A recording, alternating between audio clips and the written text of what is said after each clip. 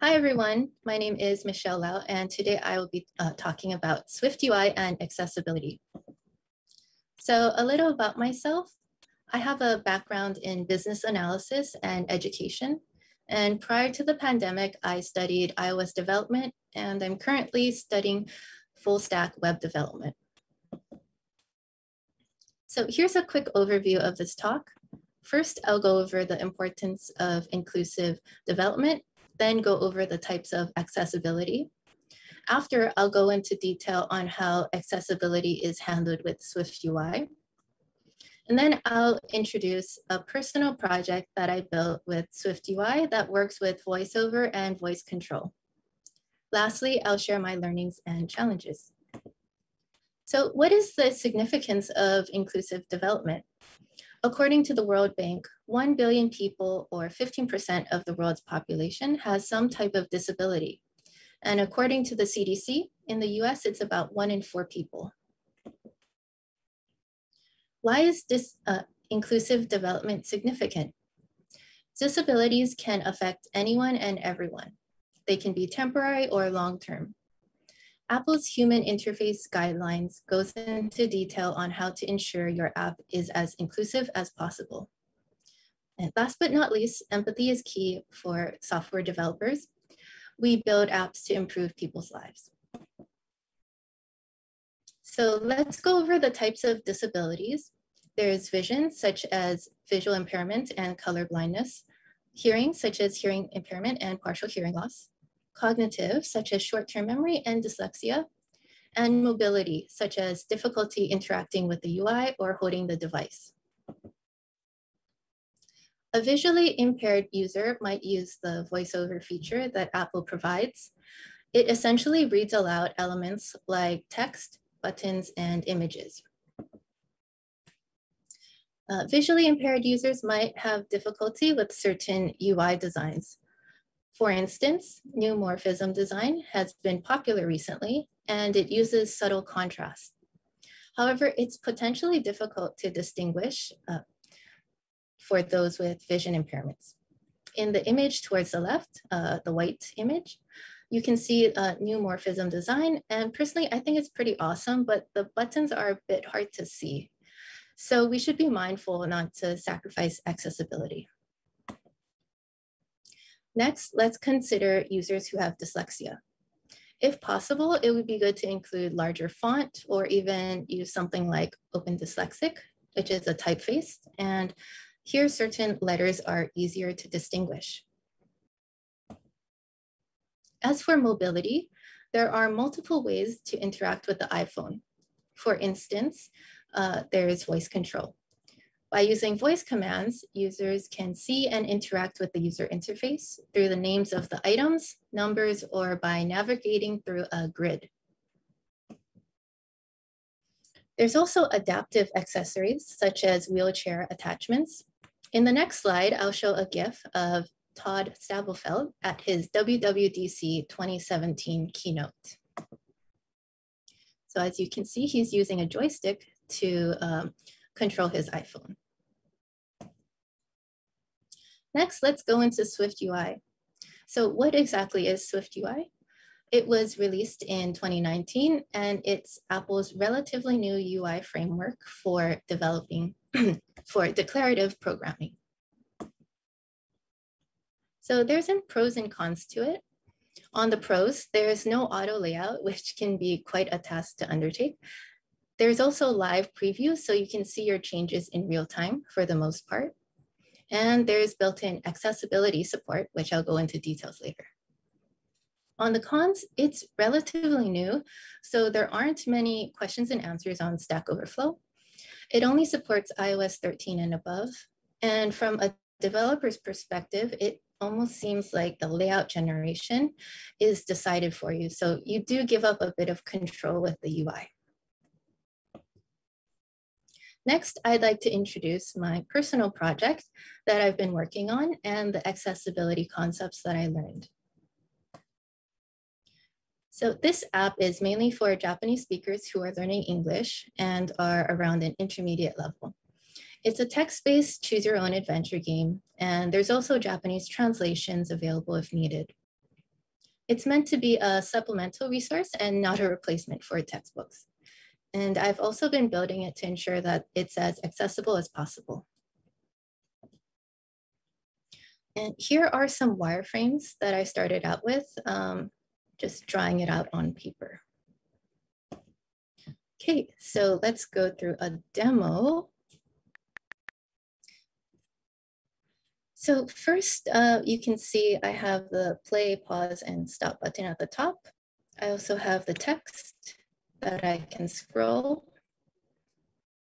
and a translation button next, and two button choices. So first, I'd like to just show playing the narration with the play button. You wake up in your tent. Something doesn't seem right. Okay, you open the... And then next, I will show more detail in this video where from the perspective of someone with visual impairments, we would be using VoiceOver. So using Siri, turning on VoiceOver. And then we can tap on the text so that we can hear it being read aloud.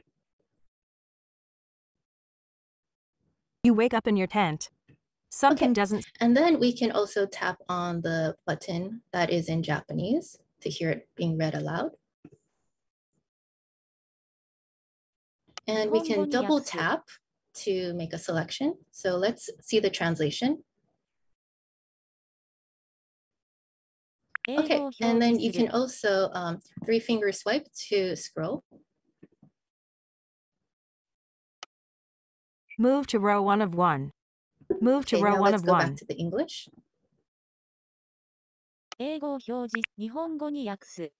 Choice 1, look in your car.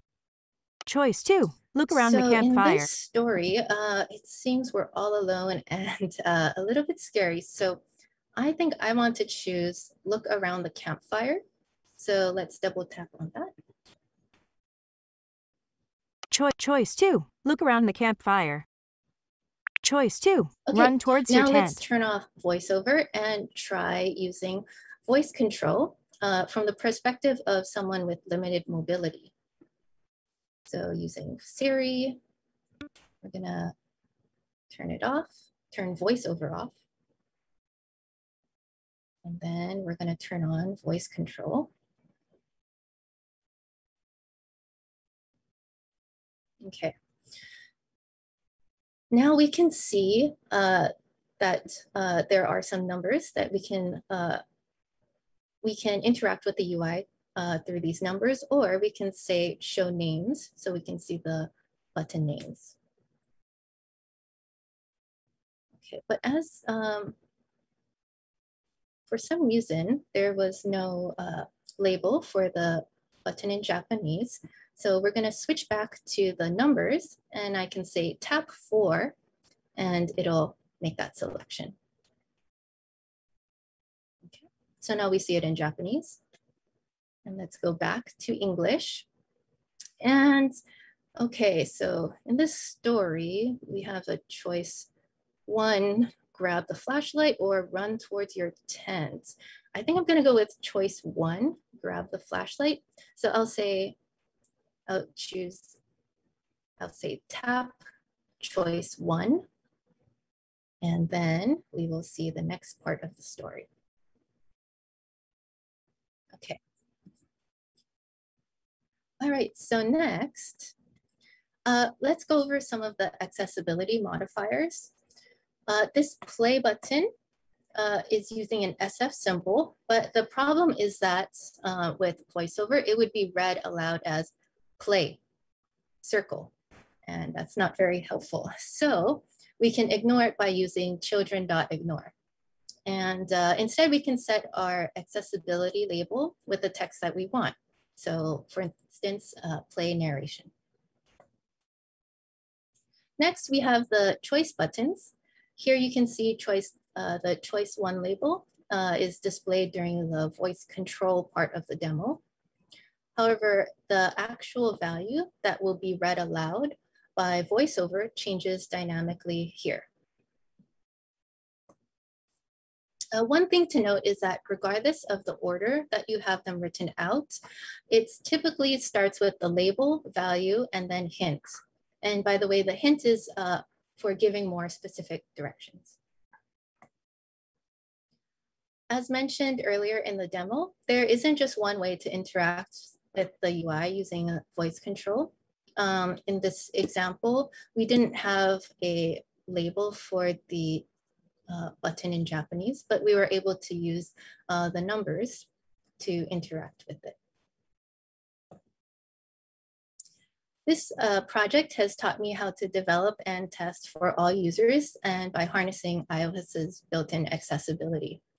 And Siri is such a great asset when testing on your iPhone. Lastly, I'd like to, I had to learn MVVM architecture, and I figured giving a high-level overview might be helpful for those who are getting started with SwiftUI. So you can take a look at this diagram. The main differences deal with the view and the view model. So the view model handles the business logic. It publishes change, and the view observes a change. So in the next slide, I'll go into more detail on the view and view model. In the view, we can refer to the view model through this @state object view model. That's how we can reach in and tap into the view model. And the view model holds intents or functions such as choose story and change language. Lastly, some challenges included learning the various accessibility modifiers, and it takes some time to learn when to use and not to use them. I ran into some issues with the button that was written in Japanese. It had both the Japanese and English together, but by using children.ignore, I was able to solve the problem. In terms of future steps, I'm hoping to look into adding open dyslexic font within the app. I also want to research more on mobility. And I plan to look into allowing for multiple languages for VoiceOver. Lastly, I want to ensure all buttons have labels for voice commands.